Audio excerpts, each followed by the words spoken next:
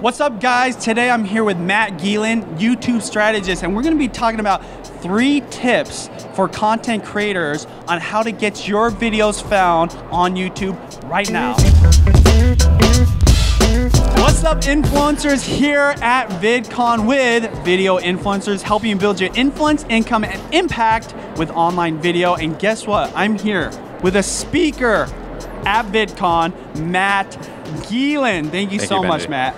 Thank you for having me. Matt Gielen, YouTube strategist, and if you don't know what that means, that basically means you're a ninja, okay? You're doing things behind the scenes that really move the needle, make a difference. Matt and I have a lot of history. In fact, he was one of the first people that helped me and Judy help us with our channels, really like think of things behind the scenes differently. So today, Matt is gonna share with us a few tips that beginners and more established creators can consider when it comes to their YouTube channel and developing content to build an audience. Yeah, well, thank you for having me, first of all. Big fan of you and Judy, and also you know, the video influencers. The first tip I would give, and this applies across the board to more experienced YouTubers, to people just starting out, is find a niche that you are passionate about and can make a tremendous amount of content around. YouTube is very similar to Google in terms of its algorithm and promotion, in the sense that they really want channels to become authorities on an individual topic. Like a focused topic. Exactly. So if you want to do a video game channel, say, I would pick your favorite video game. Hopefully that video game has a large audience. And only make content about that video game, at the very least to start, until you grow an audience for your personality, right?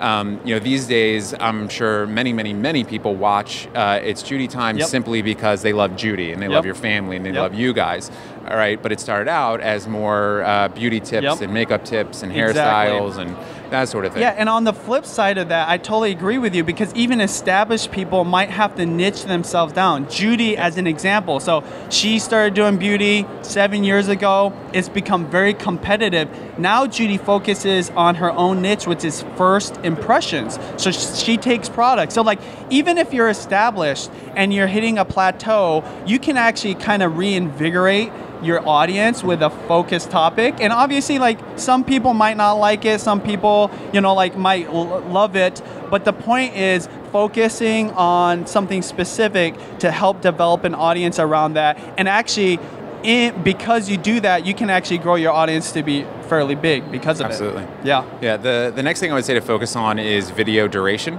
Video duration has a direct correlation to average view duration for the most part. By the way, duration is the length of your video, correct? Correct. Yep.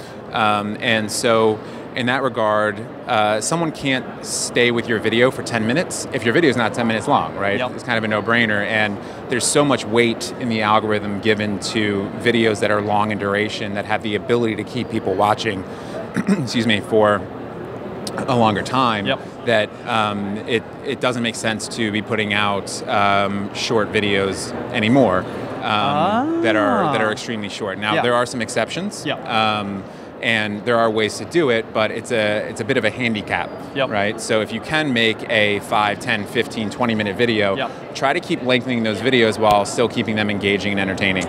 Yeah, because I mean, at the end of the day, what YouTube wants is for people to stay on YouTube for a very long time. Correct. I actually talk about this a lot. I would love to hear your thoughts on this comment, that YouTube has gotten so good with their searchability that what happens is people can find their stuff and they leave, right? So they really want content that's gonna keep people engaged, kind of like what TV does, because, you know, TV is like 30 minutes, 60-minute shows. How important is that to like consider when, you know, creating these videos that are longer? Oh, I would say it's paramount.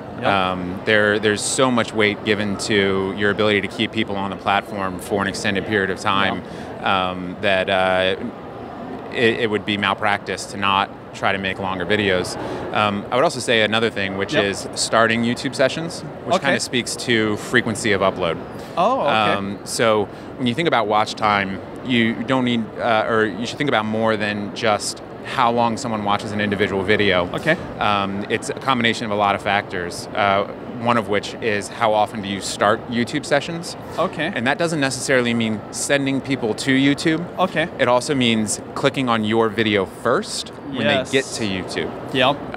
And one of the biggest ways to rack up a lot of algorithm value in that sense is to frequently be uploading content. Daily vloggers, so powerful. Yep, absolutely. I mean, look at the gaming channels, right? Yep. There's no surprise that those blew up with the algorithm change of 2.5 years ago because they're able to produce a lot of content, yep. and it's content that has a long duration, which yep.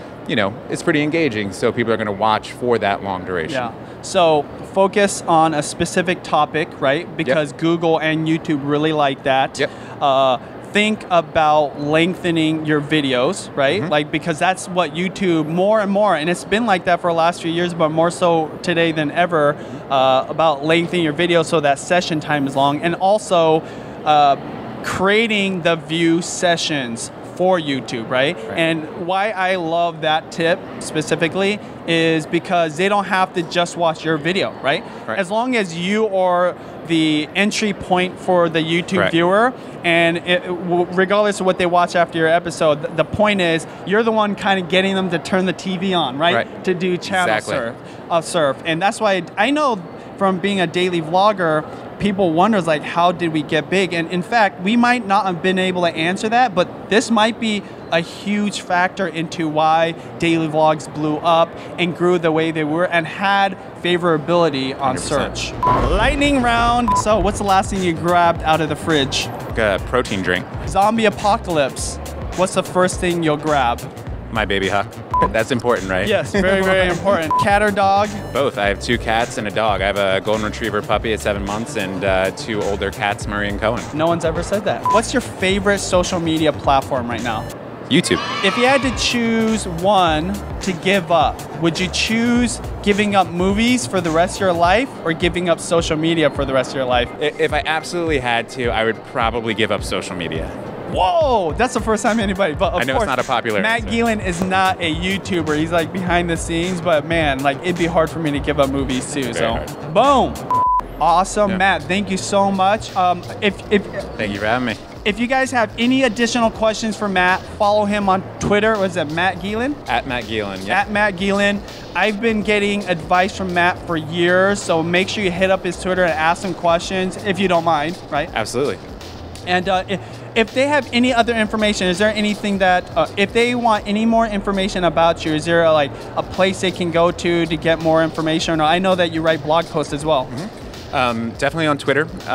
You can email me directly at matthewgielen@gmail.com. I post everything to my LinkedIn as well. Yeah, reach out to me and I'll get back to you quickly. Sweet. Thank you so much. Talk to you guys later.